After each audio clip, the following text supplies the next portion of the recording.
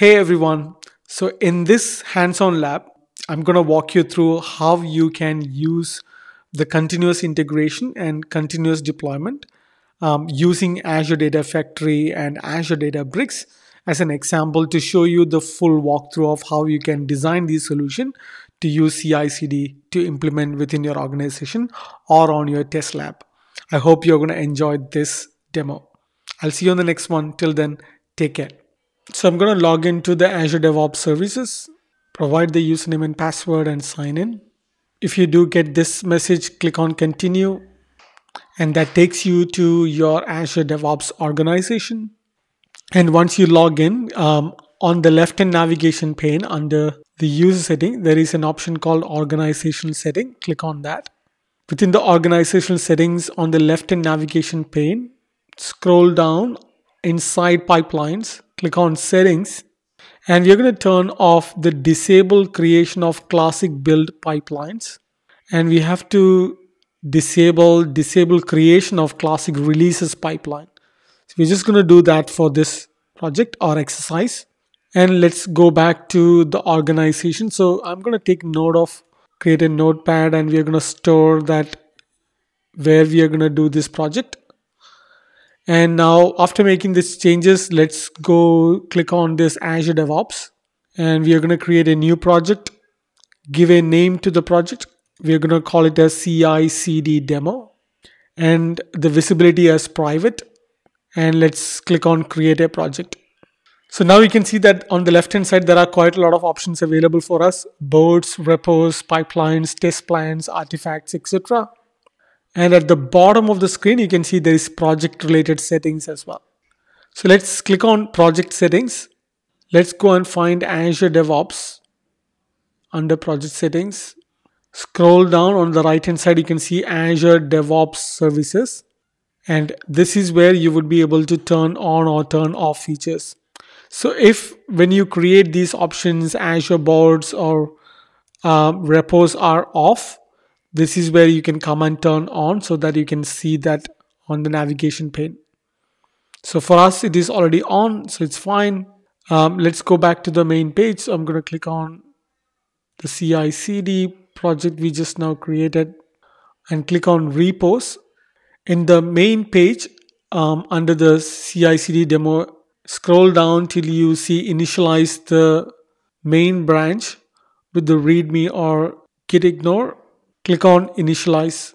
The next task, what we are going to do is we are going to generate a personal access token.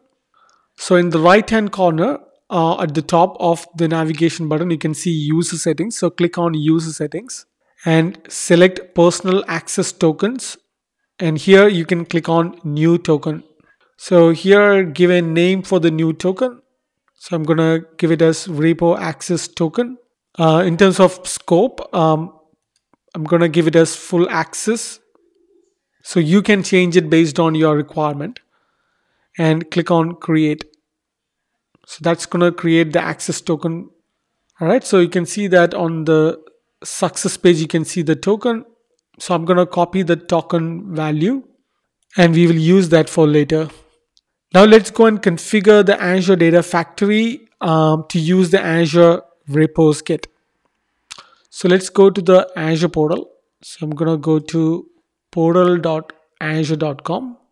Since I have signed in with the right accounts, I don't have to provide additional user accounts. So I already have Azure Data Factory resource created. So I'm just going to call that out. Select the resource, which is the Azure Data Factory resource. So within that Azure Data Factory, scroll down and click on Launch Studio. So now we are in the Azure Data Factory Studio.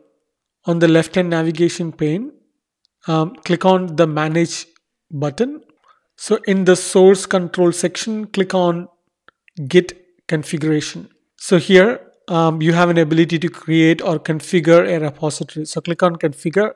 So in the Configure a repository, select the drop-down option and select Azure DevOps Git. And make sure it is selected as cloud and click on continue.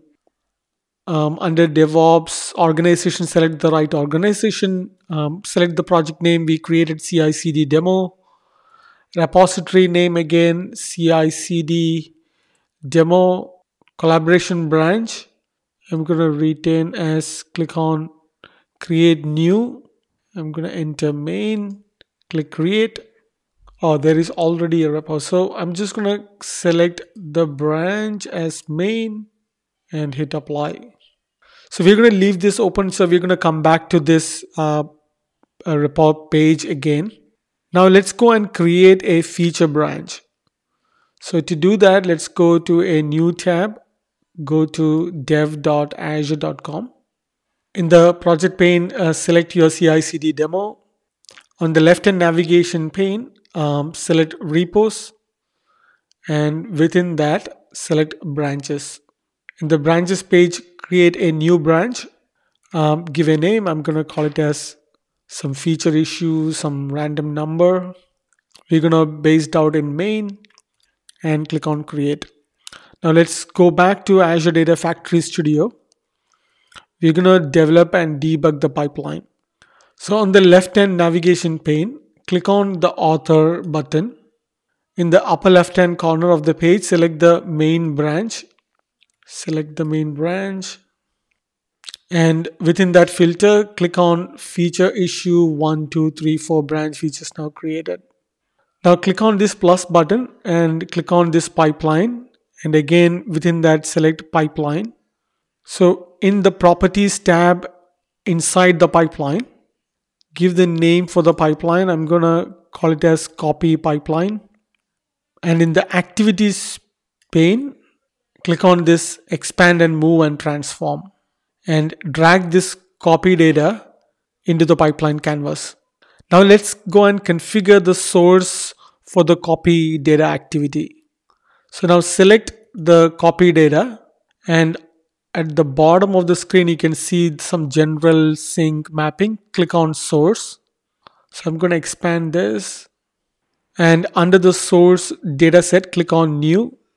In the new dataset dialog, we are going to select the Azure blob storage. So let's see if we can find Azure blob storage here. Yep, I can see Azure blob storage. Select that and click on continue. And next, what we're going to find is in the format dialog box, we're going to find delimited text. All right, so select the delimited text and click on continue. So provide the name. I'm going to call it as CSV data. Under the linked devices, click on select, click on new. Under the name, I'm going to call it as dev blob storage. Give a description to identify what it is. Provide as linked service to the dev blob storage. Authentication type, we're going to retain as account key.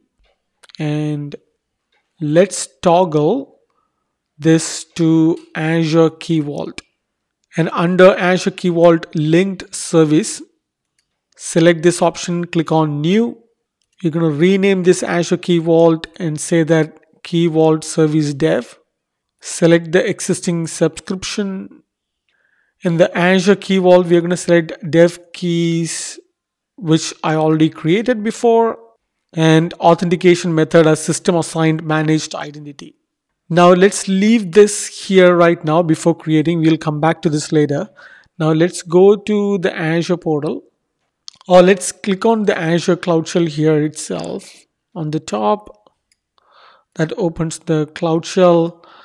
I'm going to select PowerShell, the subscription field, select the existing subscription and click on apply. Now the Cloud Shell is authenticating to our Azure instance. Now let's try to connect to the Azure account and provide the code. Click next. All right, so now we have connected. Now let's enter the command to connect into our Key Vault. I'm going to enter another command to create a secret. Now the secret is created. Now the next command what I'm going to run is going to configure the production Key Vault. Let's paste the command and run the production Key Vault. Alright, so now that we have done this part via PowerShell, So what we technically done is we created this Azure Key Vault, created the secret, and we linked the secret to the Azure blob storage. Now let's go back